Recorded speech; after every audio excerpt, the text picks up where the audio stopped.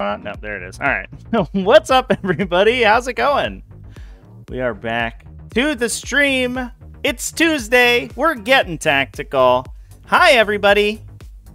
Thanks, everyone, for coming and hanging out. Got some stuff to talk about. I played a tournament this weekend. We got another weekend full of 10th edition event results that we can go over. A lot of Eldar, so we could save ourselves an hour of pointless talking about Eldar if we just skip all of those. But a couple other sort of surprise contestants as well, which I'm excited to see. Looks like my music is loud. I'm going to turn that down. Boop. There it is. How's that? Hope that's audio is a little better, everybody. So we're there's a dog outside.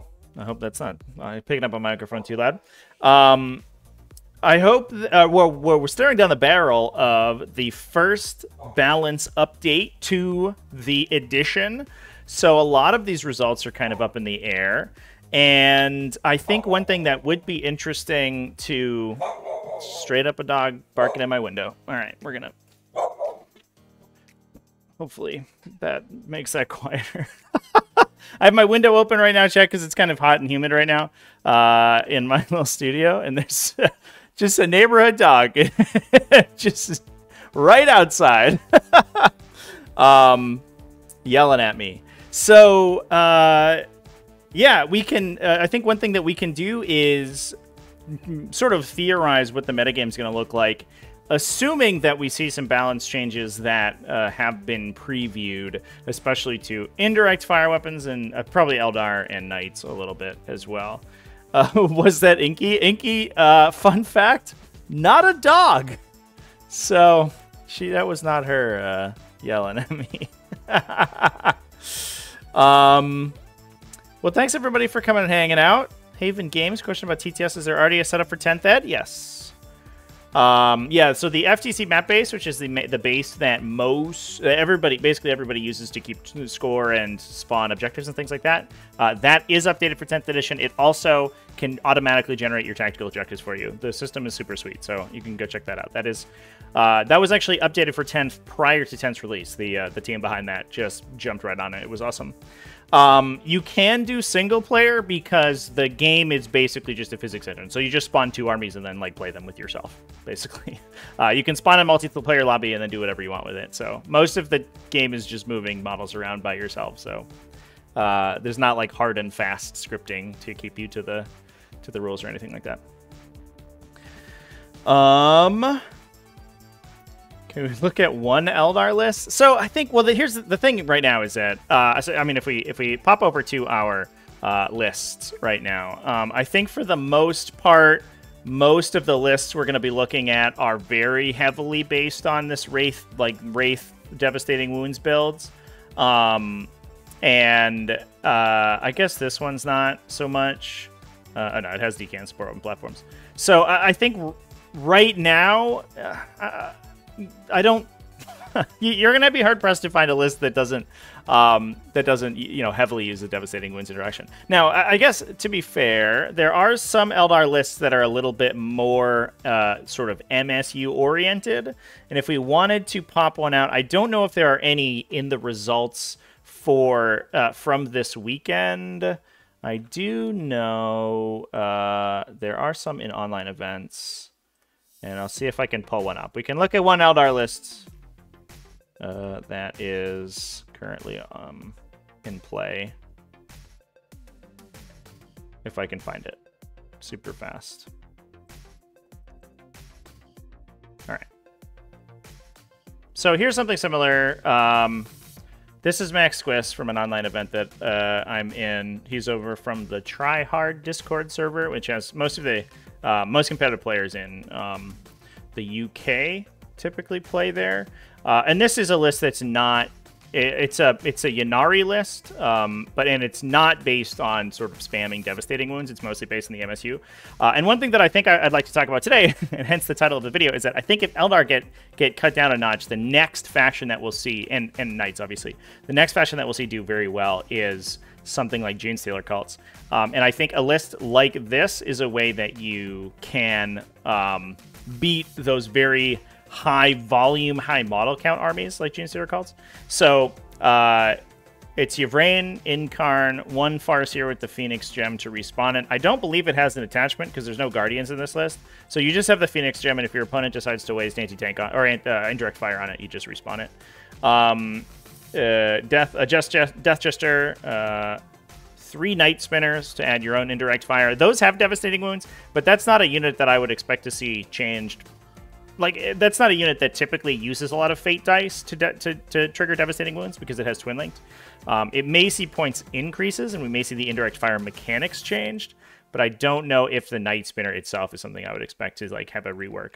But then the remainder of the list is units that basically small units that move a lot. So we have 3 units of Scourges with Dark Lances. They have like a baked-in fire and fade, so they can shoot and then scoot themselves around. One benefit that you have against Genestealer Cults here is that you can potentially kill units and then move up to their tokens that they leave, their Cult Ambush tokens. So your opponent has to really like sort of backdrop their Cult Ambush tokens, and you have a lot of opportunity to kill them. So there's 3 units of Scourges that do that. There's 3 units of Shadow Specters that also do that.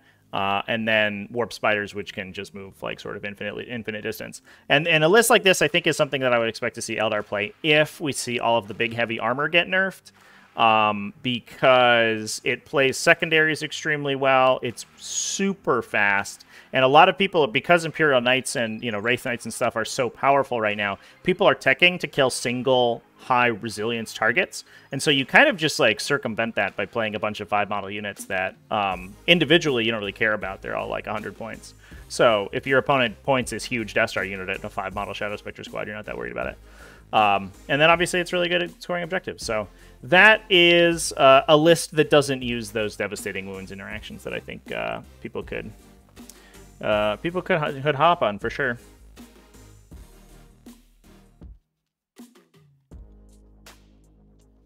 MSU was good against Osa moment too. Yeah, I think so for sure.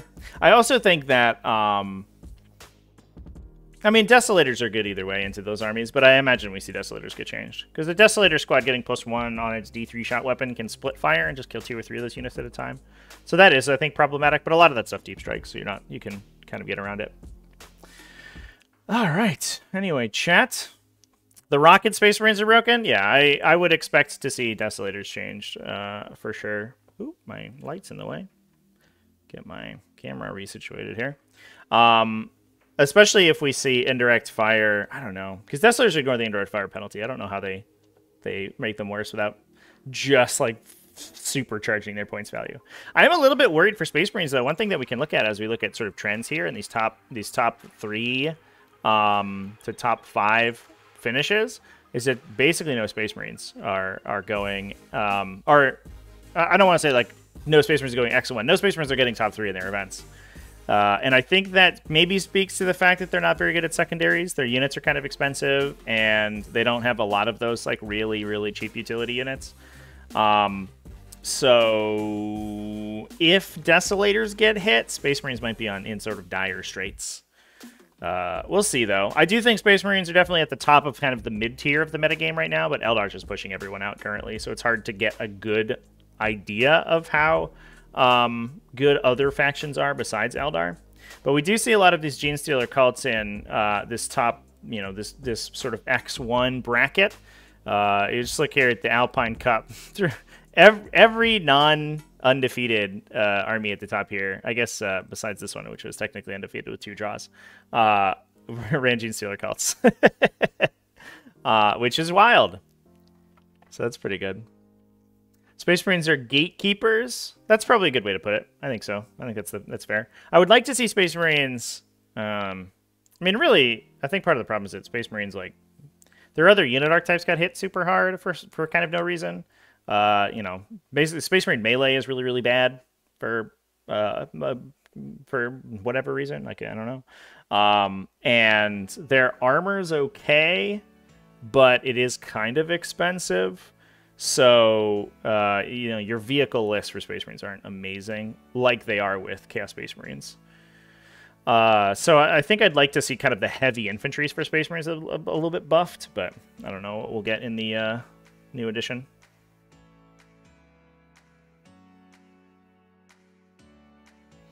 Want Thunderfire cannons not to be caught in a nerf that's unintended for them? I mean, it'd be okay if Thunderfire cannons got squatted.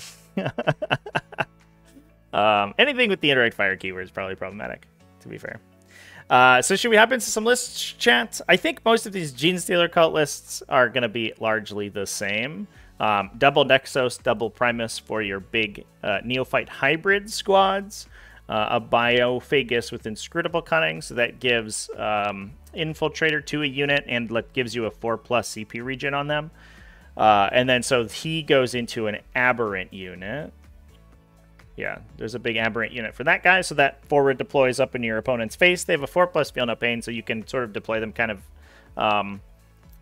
aggressively, and your opponent probably can't kill them. And then the Adelan Jackals do mortal wounds, and they move within 6 inches of you, and you can potentially do that multiple times because they can... They have a pregame move. They have a reactive move thanks to the Prowling Adjutant on the Jackal Alphas, and they have a Fire Invade move. So they move normally 3 times a turn, and they can do mortal wounds every time they move. They average about 15 or 16 over the course of a single turn. It's a little bit difficult to get off, though, and to be fair, the unit's expensive. With all of their wolf quads and everything, it's 225 points. Is that right? 235, and I think plus the enhancement, so it's like around 2. No, it's getting close to 300, which is a lot of points. It is a lot of mortal wounds, but the unit usually dies immediately, and then they can't really do that anymore because the Jackal Alphas leaves the unit once they're dead. But it is extremely strong, and you know, a large. It's a physically large unit, so it can kind of pin you into your deployment zone too. And then Genestealer Cults just score a bunch of secondaries. They're maybe one of the better factions in the game in scoring secondaries. The Neophyte hybrid bricks are incredibly annoying to deal with because they'll pop up, they'll supercharge their guns and shoot you, and then with the Nexos plus the Primus, they are always representing a free full reroll Overwatch. So even if they just stand in front of your army, if anything moves, they can probably, if not kill, cripple a second unit with the Overwatch shot. So they can really kind of make it difficult to engage into, and then they're currently sort of forcing the Aberrants at you. Plus the Ridge Runner can add +1 AP with the mortar by just shooting somebody. It's overall pretty good combination. But right now, I think they are being sort of kept at bay a little bit by this indirect fire and by, you know, stuff like Eldar that are just able to use, like, you know, this high mortal wound output artillery to sort of keep them down. Not to mention, like, Phantasm's huge, I think, in that matchup because it's you can potentially get around units arriving at the end of your movement phase. Or you can get around units deep striking in at obnoxious places in your opponent's movement phase by moving it after they show up. So one thing that Genestealer Cults can do is because they can make themselves unshootable with the shadows, I think is the name of the stratagem. You can phantasm into range to shoot them on your subsequent turn. So you have reactive play that gets around their chicanery. It's still not a great matchup for Eldar because they can be sort of immune to indirect fire, at least on a couple units. But they certainly have the tools to deal with it. And I think that once Eldar get knocked down, I do think Genestealer Cult may be the best faction. Is maybe where we're angling. We'll see how things end up. And Imperial Knights, I guess, obviously, for sure. The Alpine leaderboard is just pretty nuts. There were very few factions not of these two in there.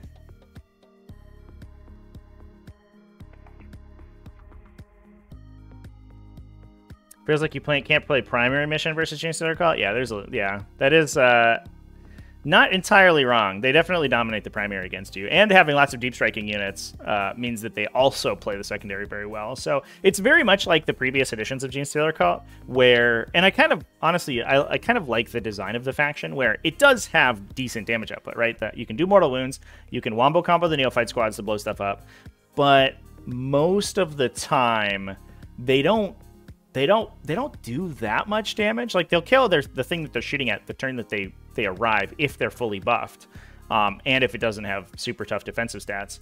But it's not like an incomparable amount of damage. It's sort of pretty reasonable, especially once you dump 2 characters and a ton of CP into them. And then they all vaporize, and then they're sort of expecting to lose their whole army several times over the course of the game, which is kind of interesting, and it's a little bit fun to play against because you just get to keep killing people. But for the most part, it doesn't really matter. And then they just can keep showing up on primary objectives, which is obnoxious. Yeah, anyway. But anyway, we've talked about Genestealer Cult. We've talked about Eldar. I think most of the Genestealer Cult lists are going to look very similar. The Eldar lists are mostly like using Devastating Wound stuff right now. But there are going to be some other lists that we can look at from different factions, which I think I am much more interested to talk about. So let's dive in to some different ones. We got a 5-0 Astra Militarum. We got a 5-0 Death Guard. This is an exciting one because all the Death Guard people are sad. A couple Tyranids at 4-1. An Orcs, a Blood Angels. So the other thing that I think is kind of heartening about these results is that you can see that if you reduce the power level of the top factions in the game to the mid range where a lot of the factions are sitting, you actually get to a metagame that's like almost healthy and kind of interesting. I actually think that a lot of factions are competitive, and it's just these like domineering factions that are at the top that are ruining it for everyone. That said, I mean, there are a couple like not Astra Militarum, Adeptus Mechanicus are just like so sad, and Leagues of Votann are so sad. I'd like to see the bottom 5 addressed as well in this upcoming balance patch, but I don't know if that's as pressing an issue currently as it is, as the top factions are. So what should we start with, chat? Tyranids? Should we talk about some Astra Militarum? Do I know about the weird house rule in the event with the Astra Militarum one? I actually do. Yeah, we can talk about that. I wonder if we can find their player pack so we can talk about it. I'm gonna give it a quick look-see here. They do have a player pack. Oh, they want my what the fuck? They want my phone number, so that I'm not gonna give you my phone number. Geelong Town Open.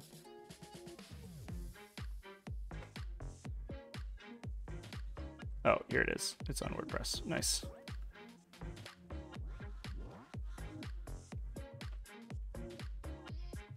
Oh, they talk about the missions that they played, so that's interesting, I guess, but that's about all we get. That's not that useful. All right.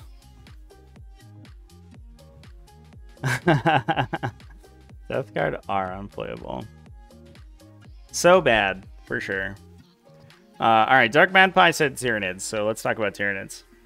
We can run through some Tyranid lists. So Dylan Cohen with Tyranids. This is a Geelong Town Open.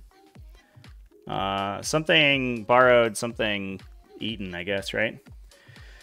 So we're running Death Leaper, a Hive Tyrant with Alien Cunning. So that's the redeploy Warlord trait, which does require a little bit of house ruling to work because currently it is up in the air whether or not redeploys take place. I feel like I tried to fix my camera and I didn't. I feel like my camera just constantly drifts. It's currently unclear whether or not redeploys take place after the roll to go first or after the deployment step is completed. If they take place before the roll to go first, after deployment's completed, they're basically not very worthwhile very much at all. They can screen out your opponent's forward deploy and then pull back to their deployment zone, but that's about the only use case they have. And especially for the Tyranid one, which is like a 35 or 45 point enhancement, which is nuts. You just never play it. If you play it where you can redeploy before after the roll to go first before the first turn, it's actually incredibly strong. Especially because a lot of the Tyranid damage dealers right now are very slow. So you can, if you're going first, you can deploy them at the front and then push them forward. So we have a Hive Tyrant with Alien Cunning. This is an open question whether or not you take a Hive Tyrant or Swarm Lord. I think the Hive Tyrant gives you more command points over the course of the game because you get to use a stratagem offensively and a stratagem defensively, and you're almost always using rapid regeneration defensively, so you're basically plus 5 CP from that automatically, and it lets you do 2 in a turn, and you get offensive stratagems as well. Mostly you can use the 5+ critical hyper adaptation, I think. Oh no, Adrenaline Surge, I think is what it's called, which gives you 5+ critical hits in melee on 2 units, which is mostly what you use with the Hive Tyrant offensively.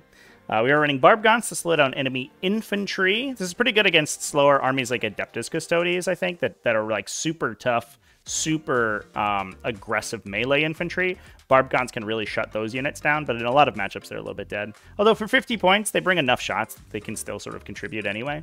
3 individual Biovores. These guys are kind of required because they're currently how Tyranids score points. You can score secondary objectives with your Spore Mines, so you can drop Spore Mines 48 inches away from the Biovore, and you can score like engage in all fronts, behind enemy lines. You can deploy Teleport Homers with them. They're super strong. We do have 2 Carnifexes with Bioplasma, and just a bunch of heavy Venom Cannons as well. So shooty Carnifexes with Old One Eye. Old One Eye gives them rerolls on both their melee and ranged attacks, so pushing as many ranged attacks as you can into that unit makes them a little bit dangerous. 2 Exocrines to give reroll 1s. 2 Harospexes because they're cheap and your opponent has to shoot them. Pyrovores to ignore cover, and then look at that, gorgeous 3 inches Zoanthropes. That's only 9 Zoanthropes. Could be more. We're keeping things a little bit. Oh, is it? No, it's sorry, it's 12 Zoanthropes. There's 1 unit of 6. Keeping things a little bit more reasonable today, I guess, but the Zoanthropes are definitely the hard carry of the Tyranid matchup. Between these guys and Biovores, they're basically, what's keeping Tyranids alive right now. They have a laser cannon. They're 30 points a model. You can get ignore cover from the Pyrovore, get reroll 1s from the Exocrine. You get assault from the Hive Tyrant as well. So that even just the fact that they're move 5, they can then advance and shoot. And that just makes them pretty solid. Not much else to say there. This is basically a standard Tyranid list for 10th edition. I think most Tyranid lists we look at are going to be pretty similar to that. Let's look at some of the other ones. There was another one up here.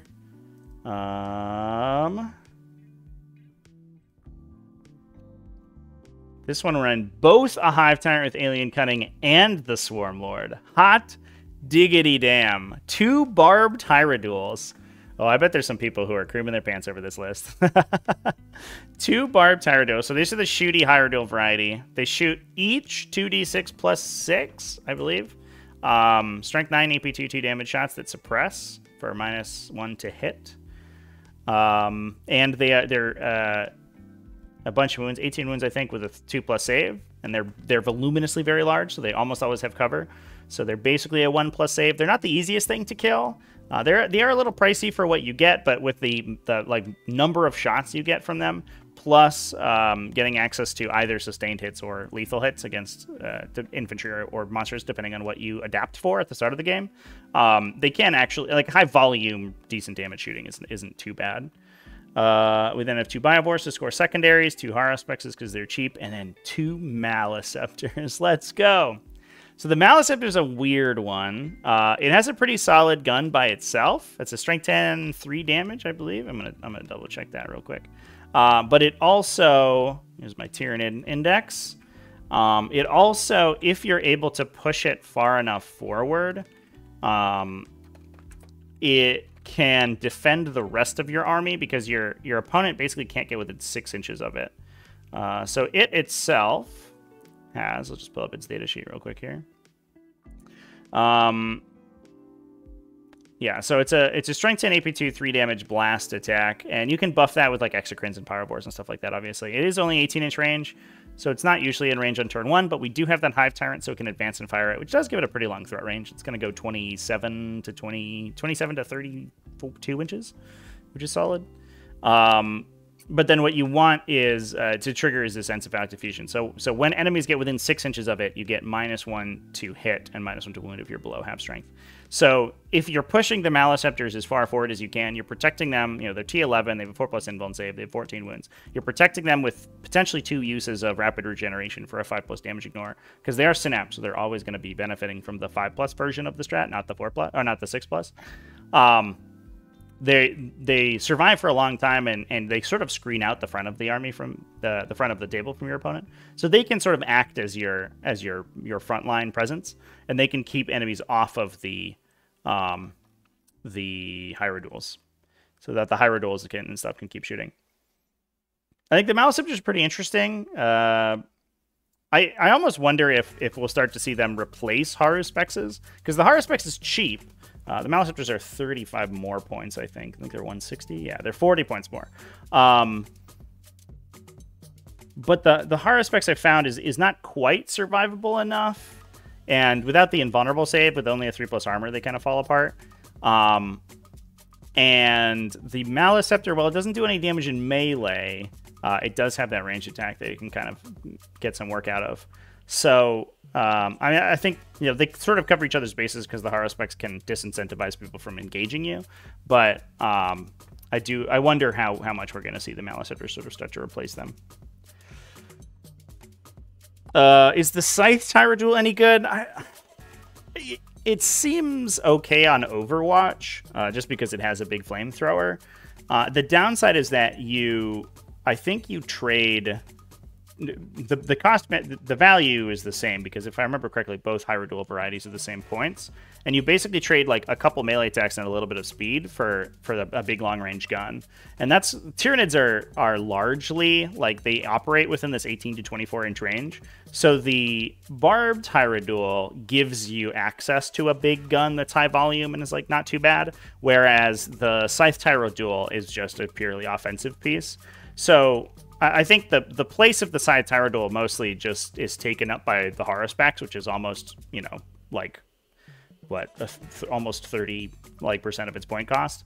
But they have like a not dissimilar damage output in melee, and you can still fight in melee with the barbed Tyrodual. It's just not quite as good and not quite as fast, but it's shooting the entire game. So I think the barbed Tyrodual just sort of outclasses it most of the time. Especially, there's a little bit of weirdness too, because the Scythe Tyrodual has its spray attack, which is a good anti-infantry weapon. It doesn't benefit from any of your detachment abilities, because it doesn't get lethal or sustained hits because it's a torrent weapon. And if you're trying to clear infantry, the blast keyword, you know, blast plus sustained hits is basically just better than torrenting anyway. Especially because if you have Biovore or the shooting guy, Exocrine, excuse me. You can get rerolls on it anyway, so its accuracy isn't that much worse. It's worse in Overwatch, obviously, but like Blast just sort of counters infantry passively, so you don't need to build for these torrent profiles to do so. Plus, we already have a torrent weapon in a Train Effects, which is actually unironically just harder to kill than the Scythe Tyrodual, because it has this. It loses a couple of wounds. I think it's 16 wounds, right? But it gets -1 damage, and then it has the same, otherwise the same defensive stat line. Yeah, 16 wounds. They're both at a 2+ save, but this one reduces damage by 1 at T12.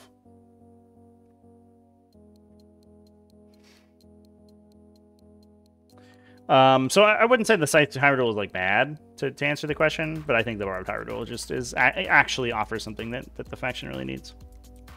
All right, I think that's all the Tyranids. What do we want to talk about next, chat? Adeptus Custodes? We got some Custodes. We got some Blood Angels. Should we dive into this Death Guard list? What are we thinking? Odo with 2 DAC effects is the full shooting setup. Bioplasma 2 Devours is disgusting. So there's a little bit of weirdness, right? Because the Devours actually aren't that high shot volume, if I remember correctly. Background effects. The issue, I think, in my opinion, is that they're AP0. None of the Carnifex's weapons are particularly high AP, which is why I don't love them. And I actually just started running Carnifexes entirely with melee, because their ranged attacks are kind of worthless. So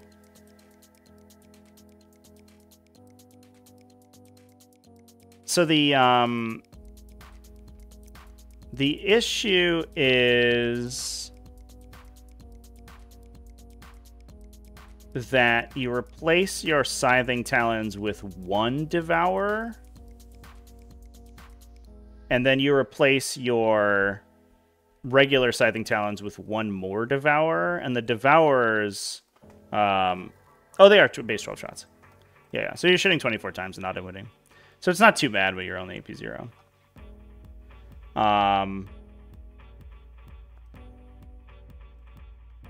So, I don't know. It seems okay, but I think your opponent's just going to save out of it. I guess the benefit is that, like, being AP 0, you're not that worried about cover a lot of times, because against a 3+ save, you're basically AP 1. But if you're against a 2+ save, you just cry. You just cry yourself to sleep. And then once you get it to melee, I found that Old One-Eye by himself usually isn't enough to kill a tank. You need Carnifexes to help out, and Old One-Eye plus 1 Carnifex can kill most things that he engages, but just Old One-Eye is a little bit tough. So I think that, honestly, the most efficient play pattern to me that I've found has just been placing Carnifexes with rapid ingress out of strategic reserve into annoying places where your opponent can shoot it with 1 thing that you can then reactive move towards. And, you know, obviously they can screen it offensively, but your guns are all low range, so you'll just shoot them because that forces them to move into your threat range. And then you just rapid ingress into an annoying place, and they get a charge on the subsequent turn. Has usually been I've found where Carnifexes get the best work out of. I don't know if I'm that interested in shooting with them. But I guess they're good Overwatchers, I guess, right? Because they shoot they'll each shoot like 15 times with full rerolls. So that's something. That's not too bad. Are you ready to admit that Tyranids are better than Space Marines? Not even a little bit. That's ridiculous.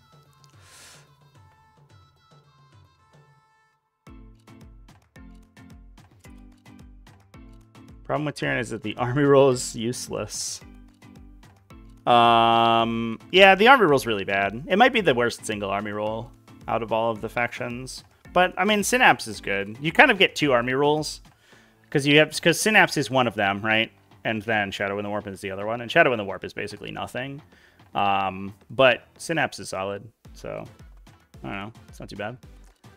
Alright. We want to talk about Blood Angels? Alright, we're on this Blood Angels list. Let's go. So this is a 4-1 list from the 40k Brawl. We have a Jump Pack Captain with Artificer Armor, so it gives him a 2+ armor save and a Feel No Pain. Dante himself, Lamarties to babysit the Death Company. We're basically the Death Company show, I think, with Blood Angels now, because they are have sort of retained their output, but didn't get the same sort of wild cost increase that we saw in Sanguinary Guard. So if you're playing Blood Angels units, you are unfortunately almost always in Gladius Task Force, because the Gladius Task Force synergizes better with Blood Angels units than the Blood Angels detachment does, which is a little bit weird. You don't get like the +1 attack and strength on that charge, but you get access to Assault Doctrine and Honor the Chapter, which gives you Lance and +1 AP if you're in Assault Doctrine. And so for 2 CP, and we do have a Captain, so we can do one of those for free, you can put a unit into Assault Doctrine and then give it Lance and +1 AP. So it's faster and doing more damage than Blood Angels would be in their own detachment, which is just like, okay. So we have a bunch of Sanguinary Priests, 2 Sanguinary Priests, and then a bunch of just regular allied assault squads with jump packs. Looks like 2 10-men with Eviscerators and Flamers, a Ball Predator with a Flame Storm Cannon, wild, plus 10 Death Company Marines with jump packs. That's what Lamarties is going to jump into, who grants them, if I remember correctly, a -1 wound effect. I'm going to pull over Blood Angels document here.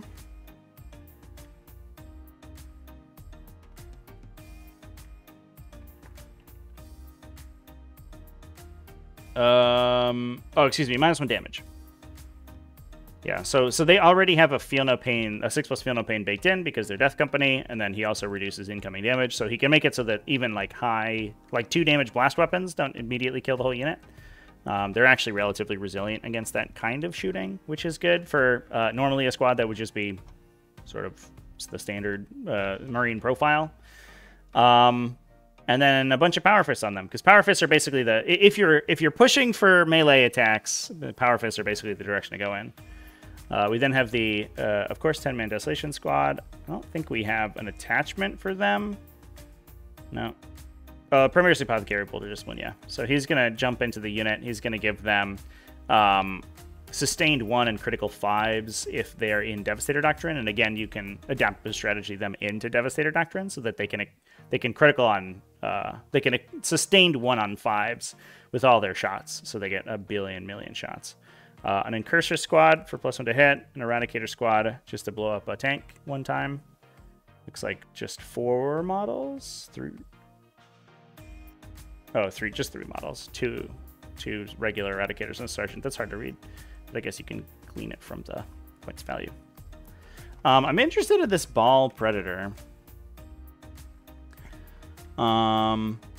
It has... Ooh, this is a very small data sheet. So it has the Flamestorm Cannon, which is a D6 + 3 damage, D6 + 3 shot torrent weapon, and so it's basically just the Land Raider Redeemer. It's the same weapon, I think. Is the Redeemer 12-inch range? This one's 18. I think it might be. And then on its side sponsons, it gets additional heavy flamers. So it's kind of an Overwatch machine, I guess, is what we're looking for. It's firing 2d6 heavy flamer shots plus d6 + 3 Flamestorm Cannon shots. And it gets assault against infantry, so it's relatively fast as well. For 125 points, I think I can see the appeal for sure. If you're expecting that you're going to be blowing up tanks by charging them with Chainsword and Power Fist guys, and then get like dumping a bunch of buff abilities onto them, plus you have like Super Crack Missiles and Eradicators, then you don't necessarily need to build your armor to clear that stuff. And just having a Ball Predator that just basically wins fights against utility units is super sweet. So I actually kind of like that. 125 for that little guy.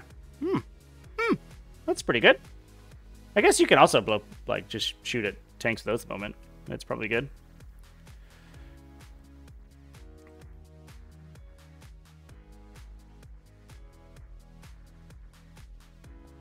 All right, to chat, kind of like that.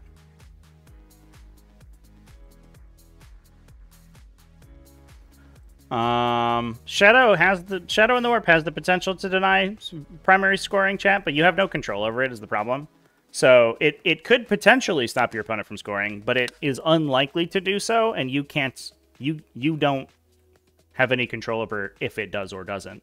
So it's not like a tool in your toolbox. It's like an occasional random thing that's nice to have, which isn't like a great army ability. You know, Oaths of Moment or Strands of Fate, it is not.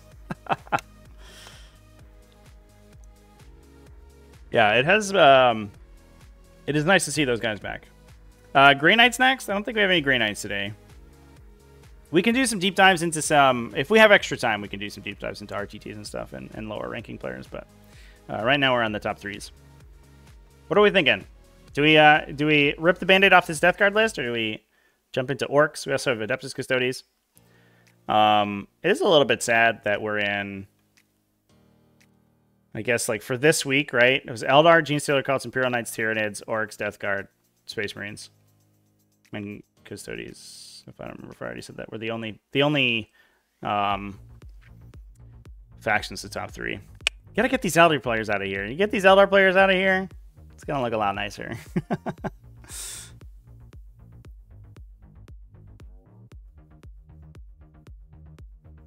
Death Guard? Alright. We'll jump into Death Guard. Alright, Aiden Smalley with Death Guard. So this is an interesting one.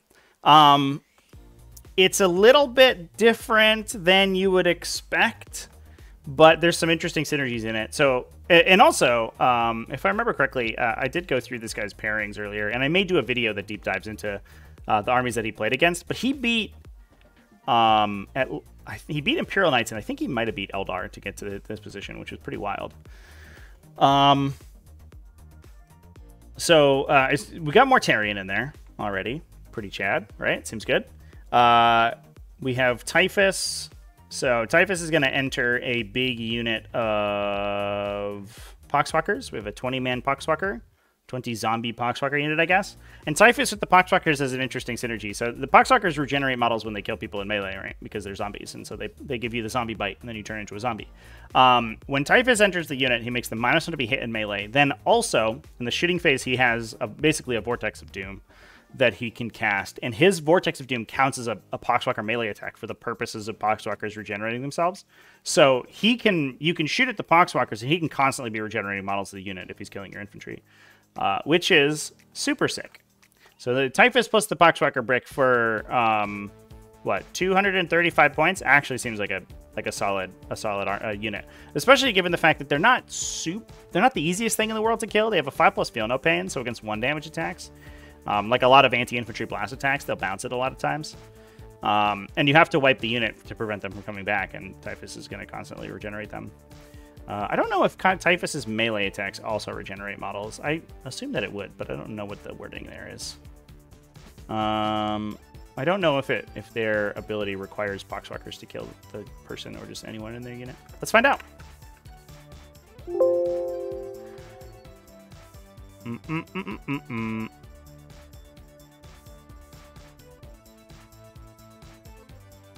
I can't find them. There they are. Oh my god, what just happened? Holy shit. That was weird. I was on the data sheet and then I wasn't. There they are. It is a model in this unit to destroy an enemy model. It's not a monster vehicle. So you can... So Typhus himself could just like sweep his Man Reaper around. His Mastercrafted Man Reaper. He also has, if I remember correctly, a 3 damage melee attack. Which is pretty solid. Yeah, he's strength 9, AP 2, 3 damage. And you have to remember that if you're fighting them, you're in contagion range, so you're also -1 toughness. So he actually wounds T9 on 3s and T10 on 4s. So he's a solid like anti-vehicle profile, or he can just swing 10 times and kill a bunch of people to regenerate models to the unit. So that little combination of units is actually probably a sleeper, I think, in this faction. We then have, in addition to that, we have a bunch of individual Death Shroud Terminator units. So 2 little 3-man Death Shroud Terminators with their Plague Spurts. They do have like Flamer weapons, which is solid. And you can give them wound rerolls by touching people. 2 units of cultists. Death Guard cultists are a little bit weird. They're the only cultists that don't have any special abilities. All of the other Chaos Cultist varieties have a special effect that they give. Like the Thousand Suns ones give you command points back. The World Eaters ones, I think have a Feel No Pain and do something else. The regular Chaos Cultists have objectives secured, but these ones get objectives secured because they're in a Death Guard detachment, which is good. So it's a little bit weird, but at least they get their detachment abilities. We have a Lord of Virulence to go into one of those Death Shroud Terminator units, and the other one takes a Death Guard Sorcerer. So the Lord of Virulence gives you wound rerolls, if I remember correctly. So your little Plague Spurt unit can just blast out Flamer attacks. The Terminator Sorcerer is very weird. He has, unfortunately, kind of a borked psychic ability. If we take a look at his data sheet here, his psychic ability gives you -1 damage in the fight phase. So it basically, on a 2+ automatically disgustingly resilient to your unit, but it requires you to select a target. It just doesn't do anything with the target.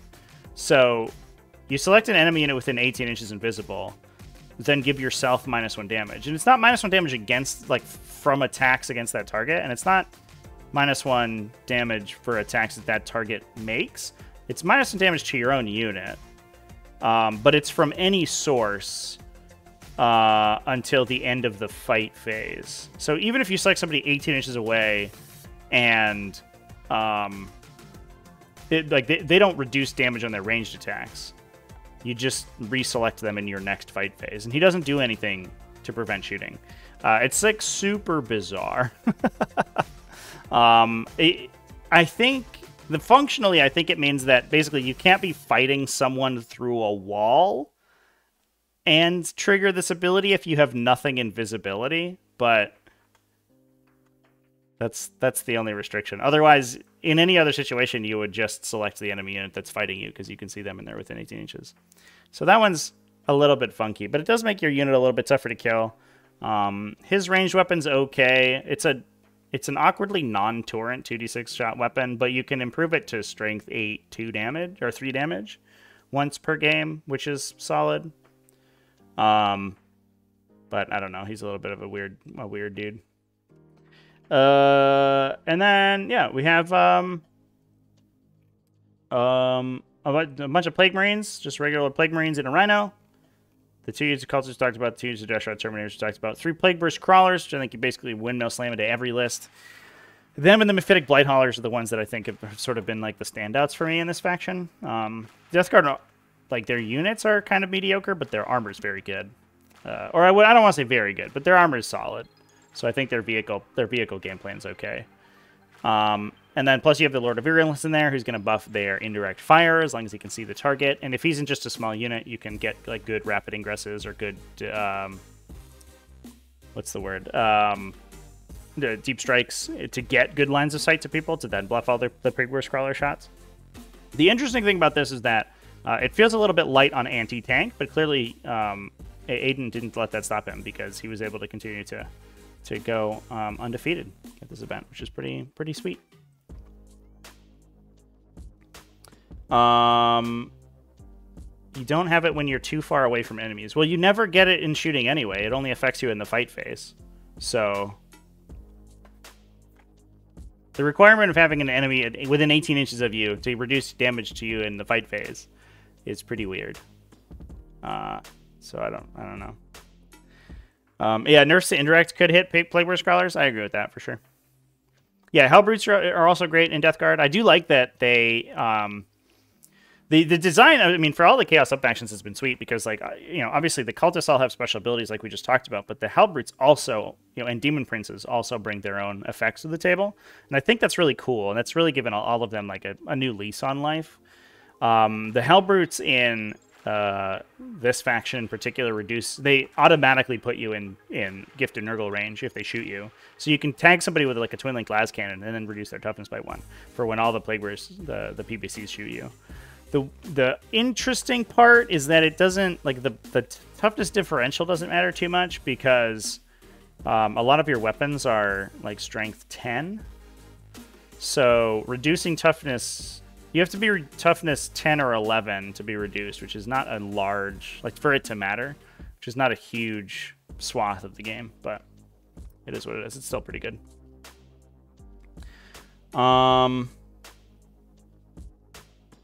Several people had their scores adjusted round 1 at this event, the Grand Slam. That's weird. That's interesting. I didn't know that. We also have orcs to talk about. Inky's here, by the way. Inky, you want to come say hi to chat? Come on. Yeah, you love chat. Whoa. Here she is. You can tell how much she loves being picked up like that. Hi, chat. Aw, I got a purr. That's cute. You're a good cat. Yeah. All right. We talk about some orcs. Let's dive into those orcs. Go down. There you go.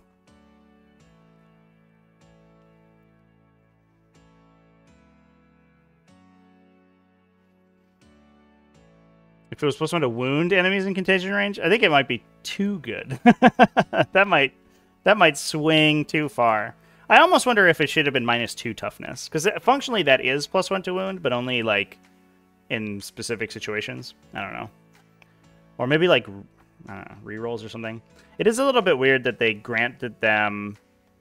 They granted the army lethal hits, like as a faction mechanic. Like basically every weapon has lethal hits, and then gave them something that made their wound rolls better. A little bit of anti-synergy going on there, but whatever. All right, Tom Higginbottom playing Orcs over here. I think we're going to be spamming trucks today. We only have the one character with Follow Me Lads, so he makes his unit faster when he joins them. And then 1, 2, 3, 4, 5 units of Orc boys. 1, 2, 3, 4, 5, 6 trucks. So 5 units of boys in trucks, plus probably a Knob squad. 1 commando unit to pregame, forward deploy. I don't know if I love the commandos. I think they're kind of a little all or nothing. The fact that you have to take 10 now, rather than being able to take multiples of 5, is a little weird. Because if your opponent has the ability to punish your forward deployment, your infiltrator deployment, they'll just kill all 10 commandos. There's not much you can do about it, which is a little sad. But it is good to screen out enemy forward deployment and, you know, lock in objectives and stuff like that, do secondaries. 1 unit of Gretchen. Love these dudes. That's 2 units of commandos. Hot damn. Plus the Knob squad. That's probably what gets the War Boss as well to make them faster. 3 units of Squidhog boys. 1 of 6. Big Squidhog boy unit. 1 unit of Storm boy, or 3 units of Storm boys because they're super fast and they do secondaries good. Not too much to talk about there. That was that's a pretty straightforward list. Mostly we're just we're basically doing the same thing that we did in 9th edition, but instead of instead of 3 kill rigs, it's trucks now. Just run into the middle of the table, pinning your opponent in their deployment zone, and then nailing them with trucks. And then that is a reason that you take the commandos, is that you're basically giving yourself a little bit of an additional option to like alpha strike your opponent or just restrict their movement so they can't really react to the truck push as well as they normally could. And then just forcing, you know, a ton of exploding attacks with extra strength and stuff is pretty solid. Hey man, huge fan of the channel. I wanted to reach out and ask what would be the best way to contact you for business purposes. Cheers. Kyle Cormack, thanks for the super chat. I appreciate you. My business email should be on my channel description. I think it is trevi@tactical-tortoise.com is the best way to get me. You can also hit me up on Discord. I'm in my Discord server all the time, and if you send me a message there, then that's good. This cat is all up in the face. I think they should have added -1 to wound Death Guard if you're outside contagion range. So, like, if they shoot you, then you're -1 to win them. I could see that. You could also just make it, like, super punishing if you can't shoot them, right? Infiltrate is a must versus drop pods. Are drop pods really the issue currently? Turn 1 deep strikes seem kind of rare and not very strong in this edition. I don't know if there are many turn 1 deep strikes that are super problematic right now. But I could be wrong. I don't know about that.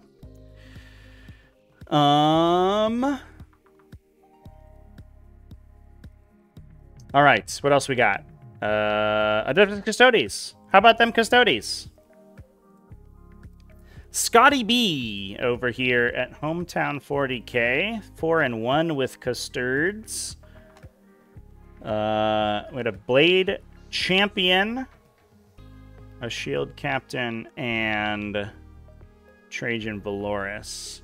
So the Shield Captain gives you a Rites of Battle effect, which is solid for, especially for Arcane Genetic Alchemy, so you can -1 damage. He has Ceaseless Hunter, so he's has a once per game reactive move.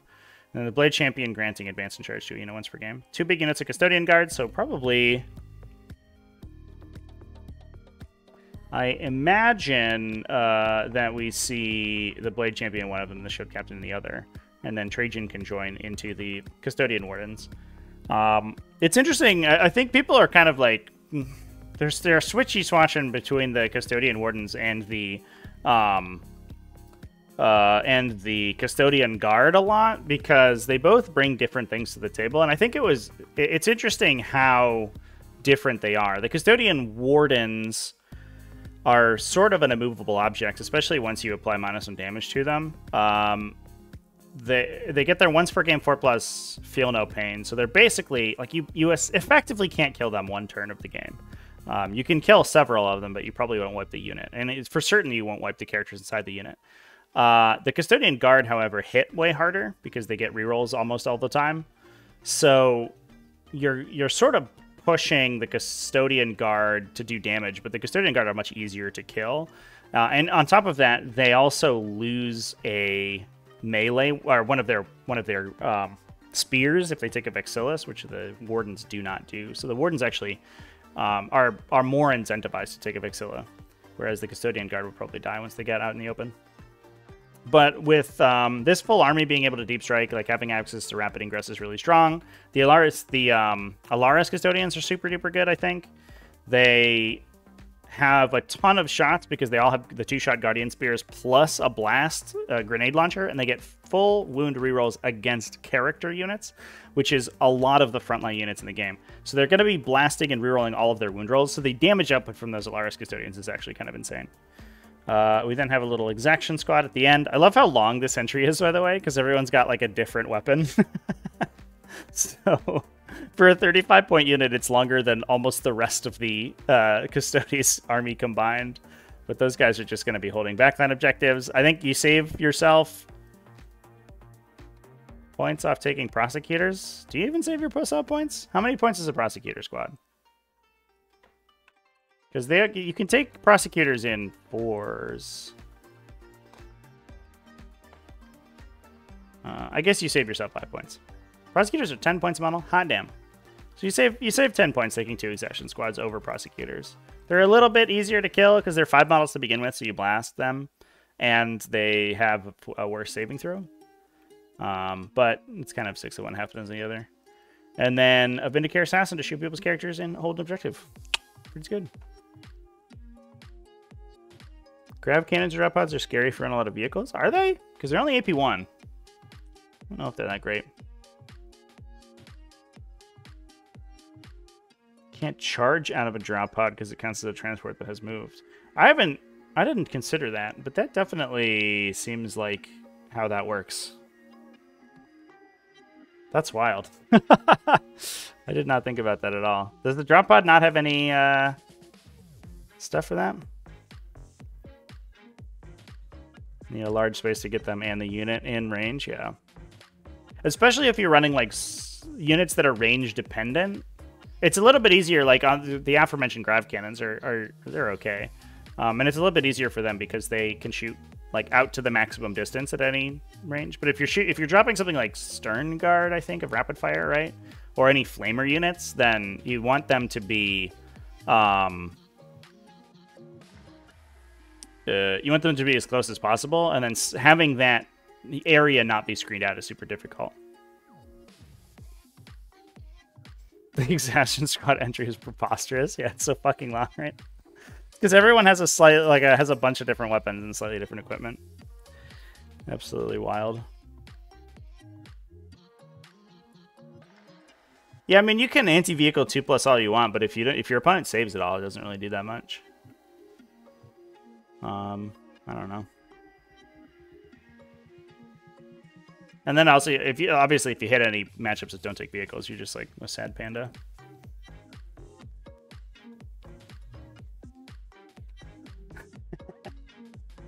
The Soul Guilt Scanner. Yeah, what is it? The Exaction Squad is let's look at these models. Here they are. Here's this guy. Which is the scanner guy? This is such a 40k unit. So that's a shotgun guy.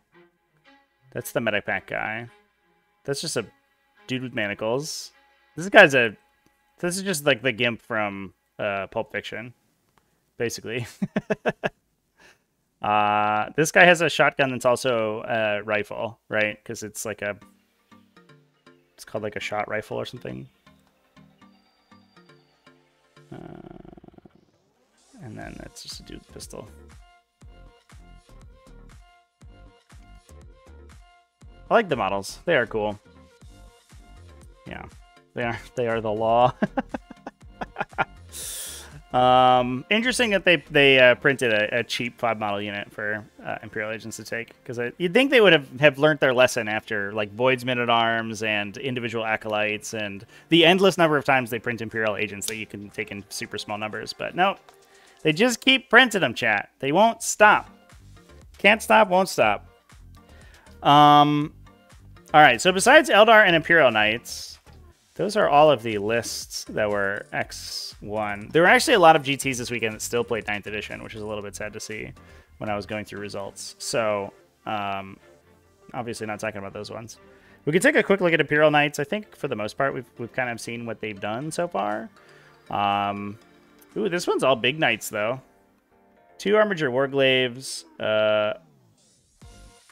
and an Eversor Assassin? An Eversor? Whoa.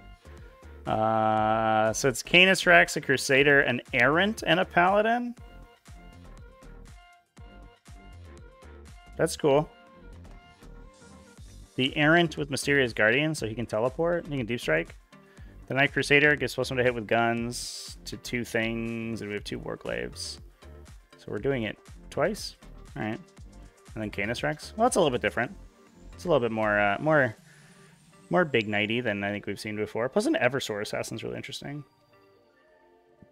40k Brawl was won by Canis Rex, Crusader, Warden. I think that's sort of the normal composition that we typically see. No Assassins, though, which is interesting. And then that was followed up by Crusader, Paladin, Warden. So it's kind of the same. But we've swapped Canis Rex for a Paladin and use the extra points to buy the Assassin.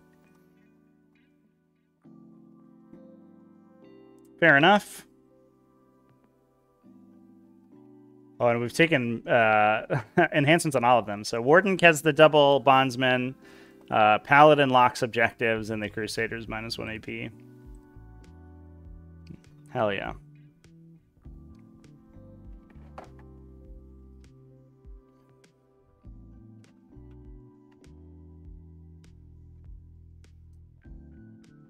Drop Pod Assault only allows the drop pod to deep strike turn 1. Embarked models auto get out, but can only be placed more than 9 inches. Maybe it's not about being able to charge. Yeah.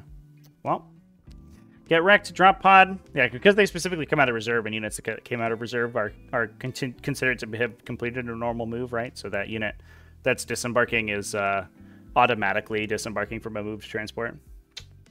Unfortunate. Unfortunate. Enough Imperial Agents to make a faction, but still can't. Can you not? Do you have to determine a detachment for them? Is that part of the list building criterion? Where's the list building section of the core rules? Got my core rules open right here. Oh yeah, step 4 is selected detachment. Select detachment rules. Sad.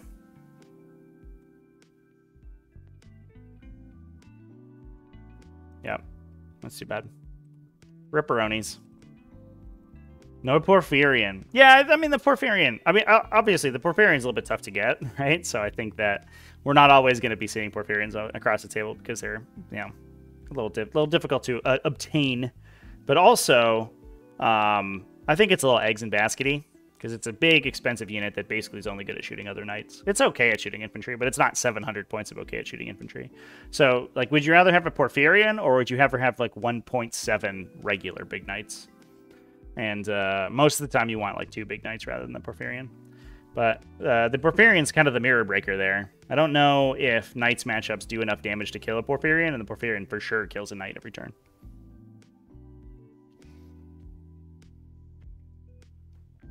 Websites in the video description, chat. Also, X-Link exclamation point list will get you there in the chat. We're just on the Discount Games tournament report site. Raise the cost of smaller knights. Yeah, I think that is probably where Imperial Knights are a little bit overtuned.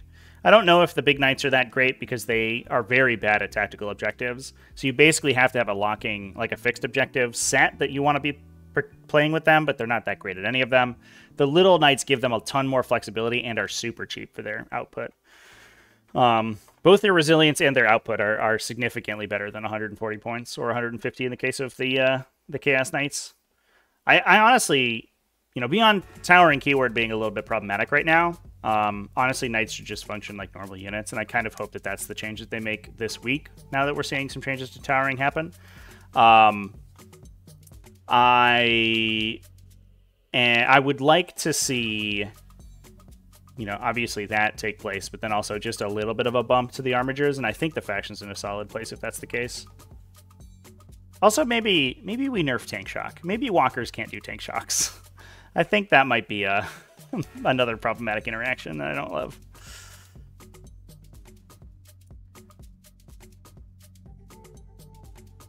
Yeah. Yeah, I like, Knights players always complain that, like, well, you can shoot me and it sucks. And you're like, well, yeah, I probably shouldn't be able to. Like, a towering unit, like, isn't typically defensively, like, you know, defensive enough to be to require towering, you know what I mean, or to like counteract the downside of towering, which is that, like, a bunch of anti-tank guns shoot you on the first turn, and then the obvious counterplay that they introduced was that, oh well, what if you could just shoot back the units with, if you yourself had towering, but then it just becomes this alpha strike game where whoever goes first shoots the other person's ability to kill them, and then the game's over, which is toxic and lame. Walkers are indeed not tanks. Yeah, it's a little bit weird because there's very few non-walker tanks that have strong melee. It's like basically the Corn Lord of Skulls. And then letting that thing tank shock is like probably fine. But all the melee vehicles in the game almost exclusively are walkers. And so why you allow walkers to both heroically intervene and tank shock is like, why do they get all the buffs? Why is being a walker just better than being a tracked vehicle in the 41st millennium? It's a little bit strange. All right, chat. I did play a game this weekend. I can run through. I posted my games on Twitter. I'll just pull up my Twitter feed instead of digging through my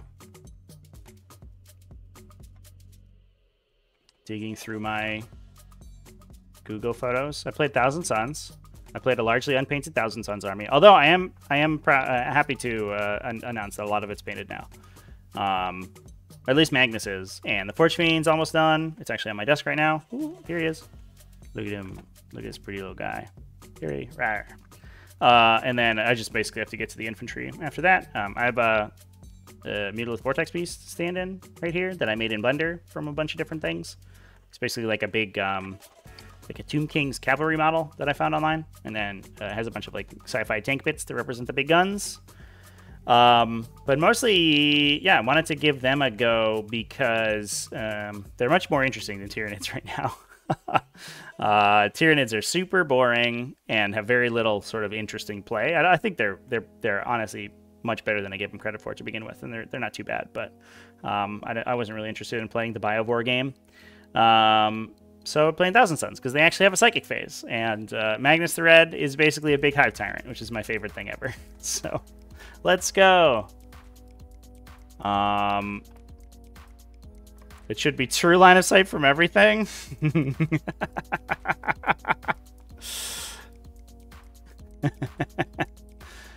Indeed. Just trolling over here, chat. I see you. Will my picture show up here? Twitter doesn't resize very well. All right, that's good enough. I played against, let's see, Black Templars round one. Basically, it was a pretty stock standard kind of classic Black Templars list. Had a big Terminator brick, a couple big bricks of Primaris Crusaders, and an attack bike squad, the Devastating Wound, like grab gun, or it was actually an Outrider squad, but the Devastating Wound Outrider squad with the bike chaplain in it. We played Dawn of War Deployment. I was lucky enough, get my zoom it out. I was lucky enough to go first, and my opponent had very little shooting. He just had one Redemptor Dreadnought. So basically, his Redemptor Dreadnought sort of kind of covered this line down the middle. We were on the old U.S. Open layouts, by the way. So the classic big squares. These were first floor line of sight blocking. I think I was kind of hoping that they would call them infinitely line of sight blocking, so that you got to get around the towering keyword, but that wasn't the case. He decided to put a big Primaris Crusader brick. You can kind of see Helbrecht in the back over there. Oh, not what I wanted. You kind of see Helbrecht in the back over here. And then also the Terminator squad in there. So basically all I did was I just ran chaff, like rubric rain squads in front of that unit so that they couldn't push to the rest of the army. And then we had a peace trade over the middle for a while, but eventually I won that. Magnus started in the back over here, so he didn't get shot round one, and basically just ran around the side. Killed all of the utility units in the side over here, and then pushed to the center, and then had an epic duel with Helbrecht. So Helbrecht, Magnus went to the middle to hold the middle objective. Helbrecht made a big charge with his Primaris Crusader squad. Actually, it was just an Assault Intercessor squad, but that gave them full wound rerolls, which was pretty good. He did a bunch of damage. I think he brought Magnus to about half, and then Magnus epic dueled him because it was fun, and beat the crap out of Helbrecht in the swing back. And at that point, that was basically my opponent's only unit left. His Terminators had, unfortunately, they'd pushed out. They'd killed all these guys and pushed out. Got twisted and shot with the Forge Fiend and the Rubric unit that were over here, and eventually failed their charge into the Rubric unit and just got wiped out, unfortunately. There's I think it was a 7 or an 8, and my opponent just didn't roll it. A little sad.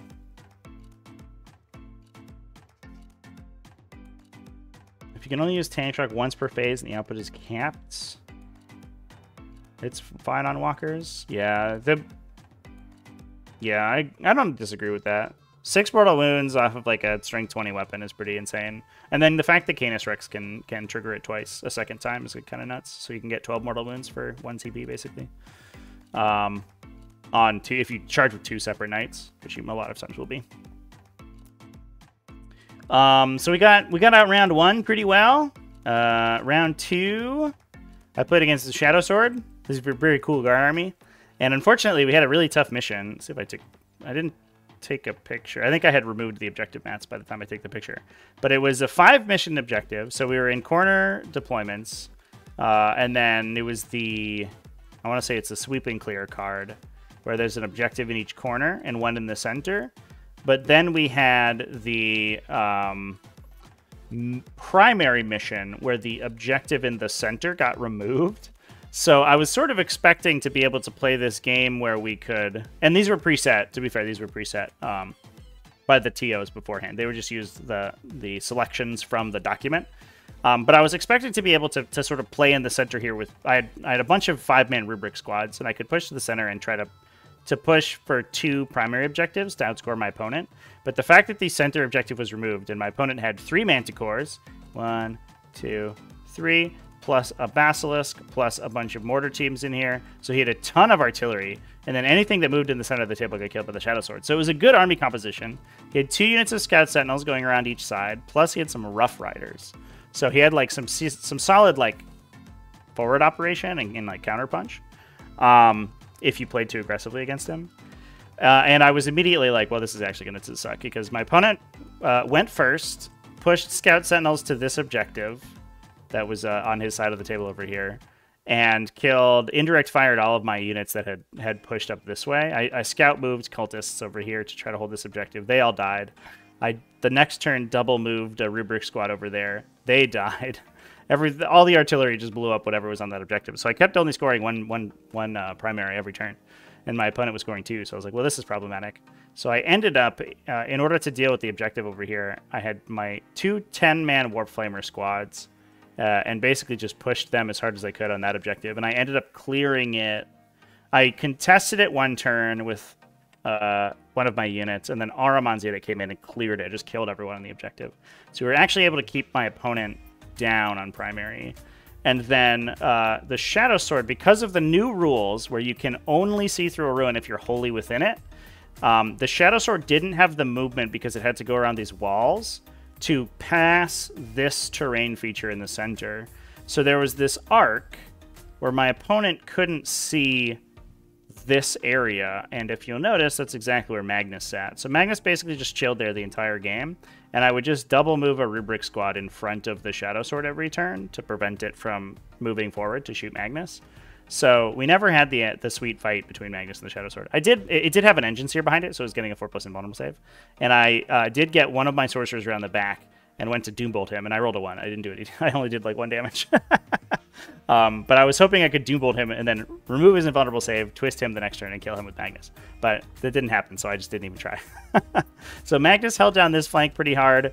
I kept feeding Rubric Marines into the objective and into the Shadow Sword over and over again. By the end of the game, I had these two objectives, and I was left with just the Forge Fiend and Magnus. But they had held those objectives down enough that I won by 7 points. So that was definitely, honestly, like one of the most difficult games of 10th edition I played yet. It was like extremely close and super tense. And we eventually got there, but it was not. It looked hairy for a while. It was a very difficult.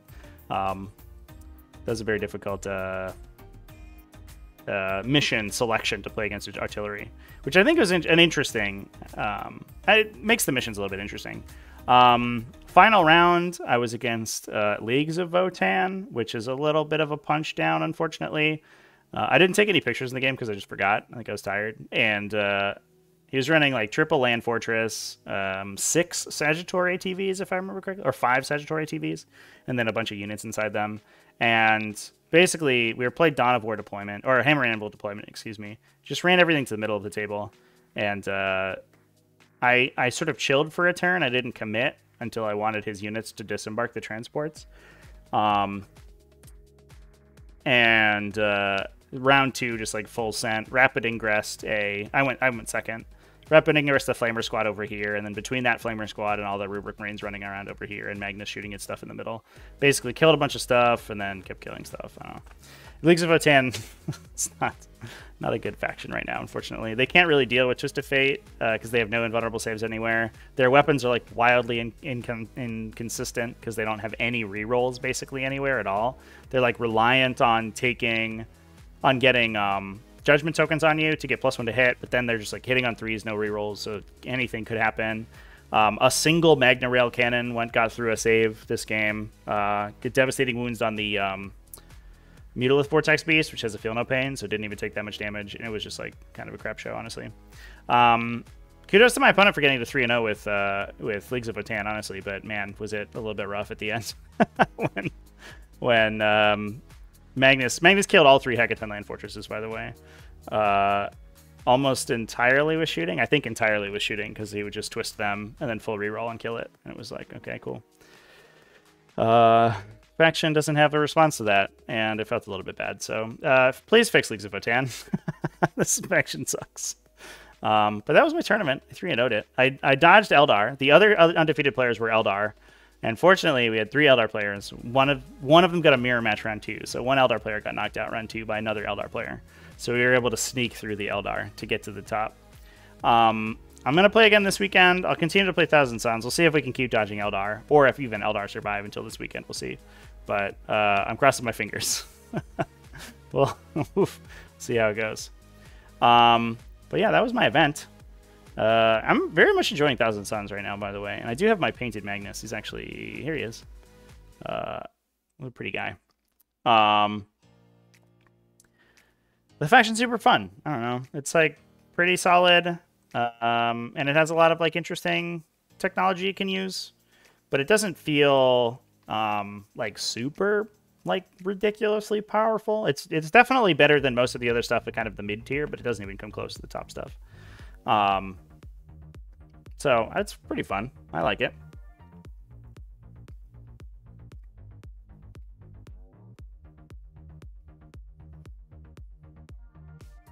Free stratagems idea turns many things more powerful than they should be. I can definitely agree with that. The fact that the free stratagem also doubles up your stratagems is kind of wild. That was not a printed Magnus, by the way, chat. The only printed part on Magnus is the head. I'll bring my Twitter back. Yeah, that's a plastic Magnus. You can even see the mold lines. The gaps I didn't fill in. Oh, I'm on my screen, my face stream here. The only 3D printed part is the head. I got him a sweet head from I don't know, some website. I think it was intended for an action figure because it was like that scale, but I printed it out because I wanted him to be a cool Egyptian bird guy. And then I'm leaning really heavily into the sort of the Egyptian, like, you know, gold and turquoise theme for the scheme, which I think came out pretty good so far. I'm pretty happy with it. It looks good, so that's fun. No horns on the chest. If he has horns in the chest, how does he swing his spear? He just gets stuck. Ugh. Ugh. That sucks. Glad Forge Fiends are worth a damn. Yeah. Forge Fiends are great, honestly. I mean, the worst one... First of all, why doesn't Death Guard get Forge Fiends? Real talk. That doesn't make any sense. That's stupid. The worst one is probably the World Eaters one, and it's still okay. It just forces Battle Shock on things that it shoots, which is not a great ability, but, like, it's fine. I think the intended play is that you shoot something and then it Battle Shocks and it can't interrupt you in the fight phase.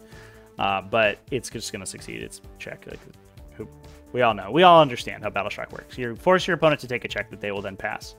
The best one is probably the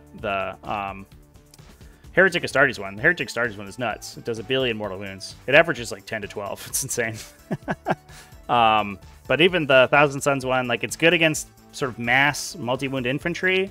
It's like 3 individual blast weapons. It fired against in the Astra Militarum game. It killed like 10 guardsmen in one shot just because they were a brick of 20 and he just gets 1 billion extra attacks. So like, it's good at clearing infantry. It's cheap and it gives it suppresses people it shoots. It gives them -1 to hit. So it's just like a good utility piece, honestly.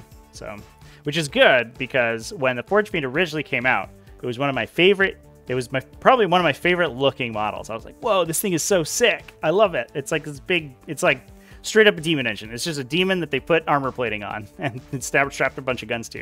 And I absolutely loved that. And I actually started a 40k army back in 5th edition when that model released, so I could play that model.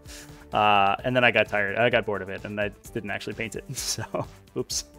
But I am psyched that Forge Fiends are good, and it's cool to see them because they are like a quintessentially Chaos Space Marine unit. The Dark Mechanicus, like, to Warpsmith Demon Engine build is real in Chaos Space Marines, and all those styles of units are really good. So that's really fun to see. I guess maybe it's because they have the Plaguebear's Crawler chat. I guess it kind of makes sense. Have I seen the Sons of Egypt line from Wargames exclusive? I haven't. What is that? Let's take a look.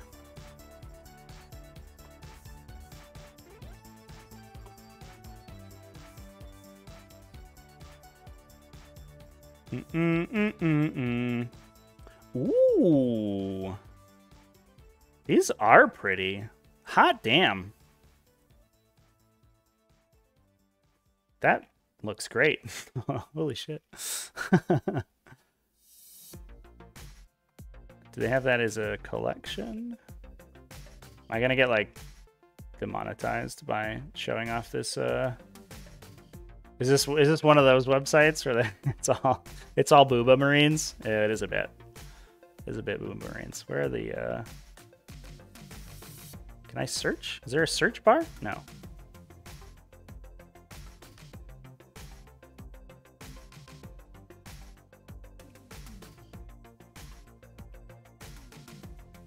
I can't find it anymore. Anyway, that one note was pretty good, for sure. It does look sweet. So I don't know. I'll keep playing Thousand Suns. I like them. They look good. They're fun. It's pretty sweet. The 20 Scarab calls from them. Oh, these are Tau Waifu people? Ugh, that's heretical right there. You can't fraternize with the Xenos. Get out of here. This is why Femme Marines want to female Marines, Lady Marines, because this website exists. Because this website already sells them, so people will have 3D printed all of their Lady Marines. Got some like interesting demon ladies. It's kind of cool. Oh, like Chaos Sisters of Battle. Like, these are Zephyrim. That's fun. He's an Inquisitor dude. Like Wild West Inquisitor guy. These are pretty sweet. I think I've seen a lot of these. I don't remember all of them though. It's like a Death Cult assassin probably. Real cyberpunk energy.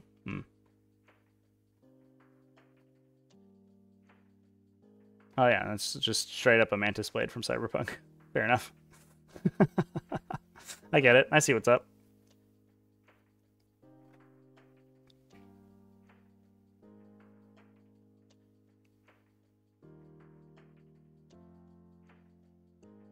Anyway, chat. Don't have much else to talk about today. We could dive into some RTT or some lower rank results if we want to for a little bit. I know somebody was asking for Grey Knights. Could do that for a couple minutes out here if people are interested. Otherwise, that's all I have to discuss. What are people into? Kind of a slow week today, honestly. There weren't as many events playing 10th edition as I expected, and most of them were won by Eldar, and even then, Eldar is getting a change later on today or this week. So, who knows if even those lists are gonna remain reasonable for any length of time.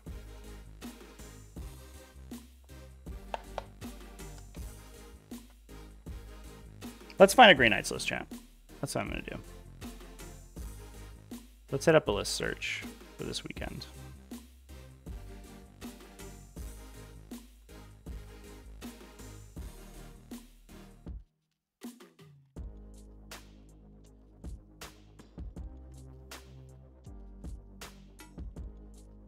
Oops, I didn't select the faction. I messed it up.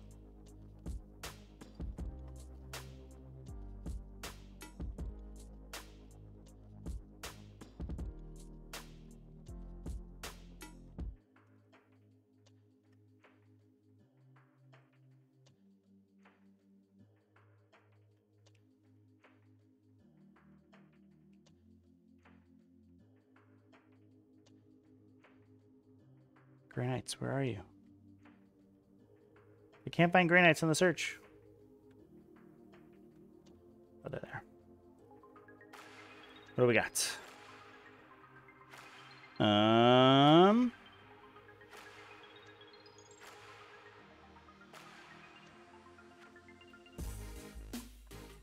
What is this result? Yikes. 00039. We've got a 3 and 2 from Alpine. Or 4 and 2, excuse me. And a 3 and 2. What do we got from this 4 and 2? Triple Librarian. Let's go. Castle and Crow. Caldor Drago. 1, 2, 3, 4. 1, 2, 3, 4 Terminator squads. Plus a Strike squad. Plus a Purifier squad for Castle and Crow 2. 10. Yeah, 10 Purifiers with Incinerators. I was wondering if the Incinerator Flamer units would be good. Looks like this is getting cut off a little bit. Let me fix that. Purgator squads with quad incinerators seem okay, but they seem expensive as well. 160 for a flamer unit is a little bit pricey. But the Purifier squads shoot enough that it's probably fine because they also shoot. They go 3 shots per because Castle and Crow increases their number of shots, right? By 1. So that actually seems solid. The downside, I guess, is you give up the additional mortal wounds from Voldis's squad, like Terminator squad, but that might not be that big of a deal. It is a little bit sad that Grey Knights are kind of... I mean, every Grey Knight player that I've ever spoken to has been like, man, I really want Terminators to be good because, I love Terminators and all I want to play is Terminators. And now Terminators are good and that's kind of all you can play. You're like Terminator. You're the Terminator and Strike Squad show, and Terminators are mostly just delivery systems for your characters. So it's not even like you're actually playing Terminators. And for the most part, you're mostly just playing primary objectives. That said, Grey Knights seem okay. I'm kind of interested to play Grey Knights. I do own this army. I played Grey Knights in 8th edition, so I could just rock this if I wanted to.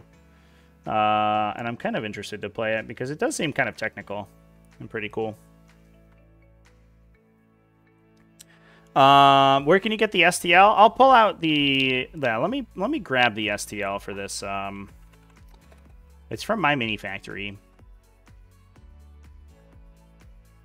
I'll pull out the STL I used. It is this one. Here. Ta-da! It's got bits for an action figure. I think it's supposed to go into a printable set of action figure stuff, but it it scales just fine to stick on Magnus, and it looks good. I had to like green stuff the connection point pretty hard, and it's not perfect. It's a little bit of a weird angle because of the, I don't know what you call those things, the things that like trail down from the headpiece, but it looks fine, I think. Oh, the 000 was a Green Knights playing as TO? That's fair. Yeah.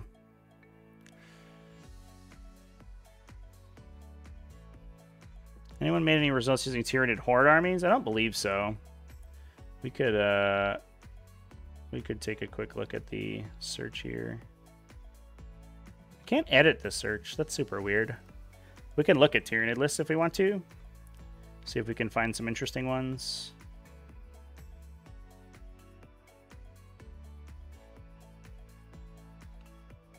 Tyranids.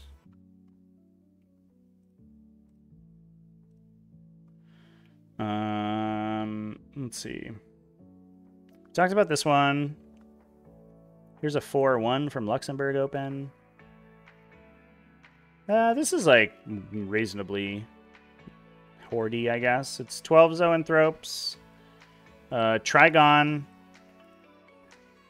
A Trigon's actually 180 points. Is that real? I think they work a little cheaper than that. They are.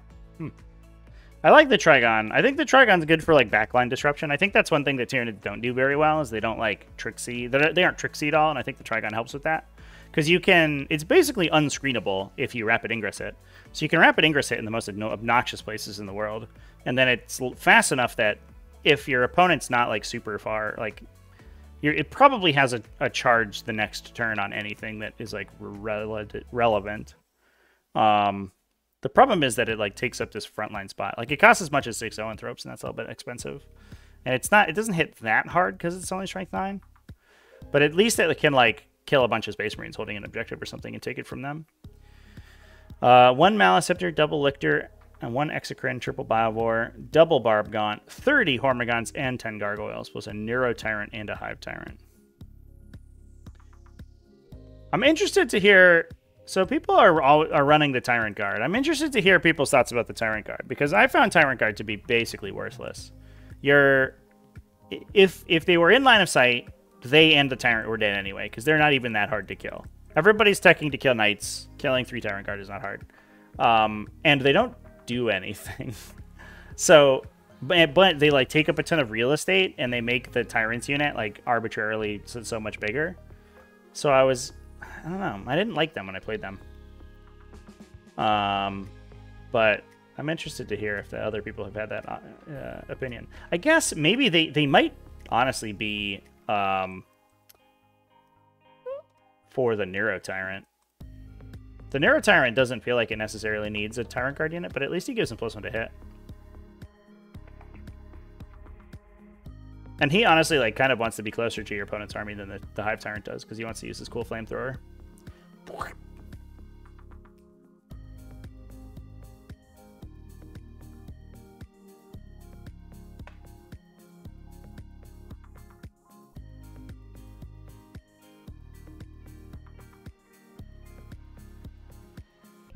Interested in pinch-proofing the door? Oh, behind me? Yeah. She did, to be fair, she did that to herself, because she got her paw stuck in it. Yeah, I think the Neuro Tyrant might be the place for them. That module seems okay. The problem is that, like, I'm not even that impressed by the Hive Tyrant, by the Tyrant Guard's melee output. Like, you're buffing, you're kind of, like, turd polishing at that point. Because they're, like, 3 attacks, AP 1, 2 damage.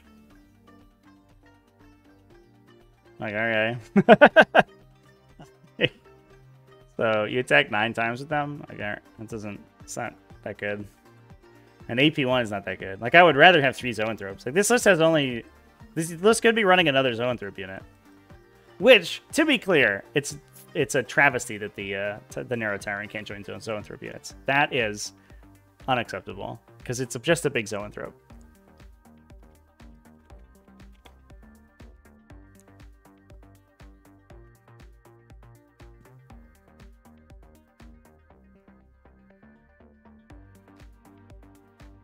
I guess, yeah, if you're playing the Neuro Tyrant, you probably take Crushing Claws, I guess.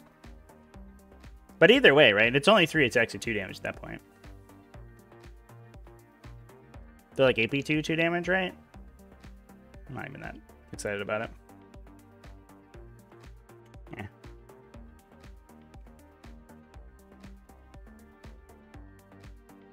Yeah, it would be... It's nuts that they can't join Zones units. It's definitely problematic.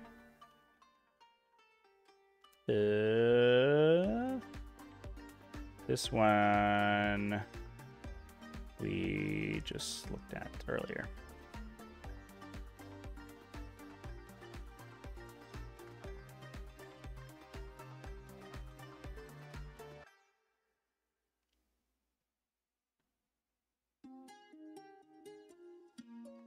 All right, chat.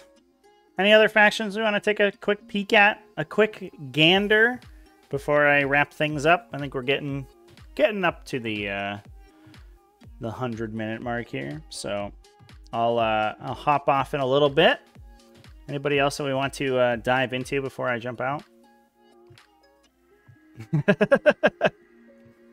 Love neophytes and aberrants, yeah. I know there's a lot of like Tyranid players just hopping on Genestealer Cult right now.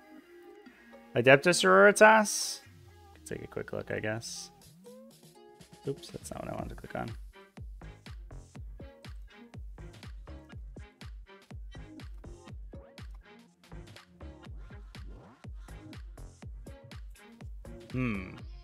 That can't be right. Oh, because I clicked Ministorum, not Sororitas. Oh boy, these are not amazing. This is not a inspiring showing of win rate here, chat.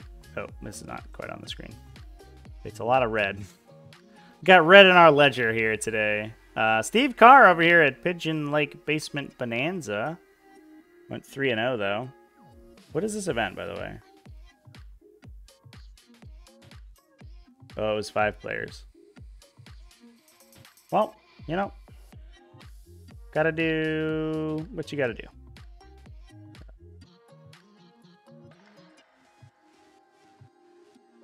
Hospitaller, 1 Imagifier, 1 Junith Eruita, Morven Vaw, double Castigator, Secrescence, Crusader, double Crusaders, triple Exorcist, hot damn, plus Paragon Warsuits, plus Seraphim, and a Knight Crusader. Yeah, I think the Knights is basically where I've been seeing Sisters be pushed.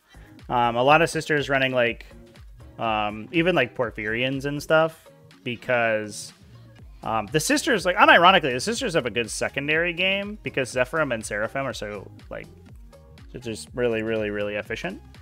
But their anti-tank game just sucks so hard. And so if you take the big Knights, they have a lot more play there. And they can, like, clear infantry just fine. Like, everybody's got hand flamers and stuff. But they run into so much trouble shooting at big stuff. And being able to ally in a Knight certainly helps there. So I think most of the time we're going to be seeing Sisters drop in Knights. The Paragons plus Morven help a little bit as well. But you will typically rapid ingress them rather than like starting them on the table, because their threat range isn't super far. So you want to get them in melter range of something and then like deliver that full reroll multi-melter shot. But even then, it's like a little bit. At least, like, I don't know, they have a decent chance to hit and wound. And then you can sub in 6s for damage potentially, or at least 1. And then the back last is a bunch of battle tanks. So it's kind of the tank show, plus a bunch of jump infantry to do secondaries with. Which seems fine. Actually, it's a little bit more of like a mixed Imperium list than it is a Sisters list, but I don't think it's that bad, actually, as an archetype. I think if you run into problems if you try to include Sisters melee, because melee is already not good. Strength 3 melee is even worse, and then Strength 3 melee that got like sort of its power level like quartered from 9th edition is not even that great either. So you're kind of just shooting at people. Like with Death Guard, take a Knight. Yeah, Death Guard have been interesting. The Chaos Knights have because Chaos are more about debuffing opponents than Imperium armies are. They actually have a very good interaction with their Knight allies.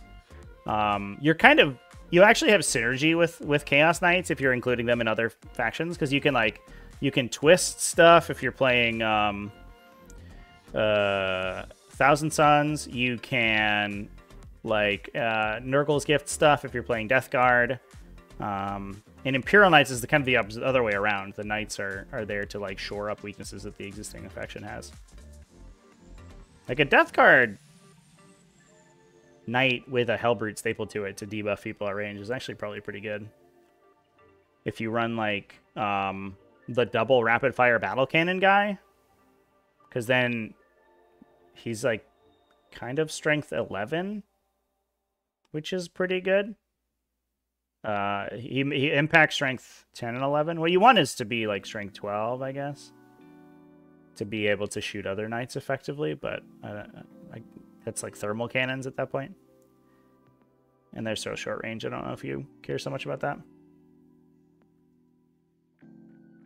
Oh, DG with Brigands. Yeah, that makes sense too. I guess the little knights are probably better with Death Guard. I think the battle cannon guy is like insane with Thousand Suns if you can twist somebody. Because the downside of him is that he's only AP1. And the twist gets around that pretty easily.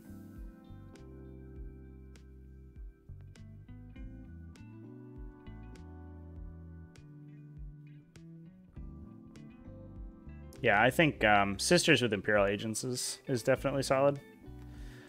Could even play Sisters with a Warhound Titan. There you go. Easy. So, yeah, that seems like the direction we're going in. I imagine these lists probably played a little, like leaned a little bit harder into Sisters proper. Yeah, it's like all Sisters stuff. Big sister squads, which I don't think is a very good archetype right now. Yeah, Retributors, big Retributor squads, or normal size Retributor squads. Can't make them big anymore. Gotta bring those Knights, for sure. Ooh, trying Penitent Engines. Man, I wish Penitent Engines were good. The two model size is like such a killer for that unit. It's so sad. Death Guard with a Warhound, a Knight, and Chaos Demons. Technically legal. The best kind of legal. Yeah, we can take a quick look at Votann. I think that is like a big downside for these factions that are suffering super hard, is that at least if you are if you're committed to a faction, if it is an Imperium or Chaos faction, at least you have additional factions to draw from, because you can take allies. Votann are just stuck because they don't get that option, which is just unfortunate. Got 1, 2, and 3. Oop. 1, 2, 3 Hearthkin Warriors, double Sagittor, Hearthguard, 1 Land Fortress, double Pioneer. It's a lot of infantry on the table. We do have a Thunderkin unit. I found out in my game early in this weekend, the Brokir Ironmaster no longer... His Tech Marine buff just heals for 3, but it doesn't grant +1 to hit. He only grants +1 to hit to the unit that he's joined. So he doesn't even benefit vehicles besides repairing them, which is nuts. It's like so weird. And +1 to hit isn't even that great in the faction because then it doesn't stack with judgment tokens. It's just such a poorly designed faction from the ground up. It's insane. Like I don't know how you make this like a consistently well-performing army. I hope that they don't forget these factions when it comes to the balance updates. I hope that we see some play with those.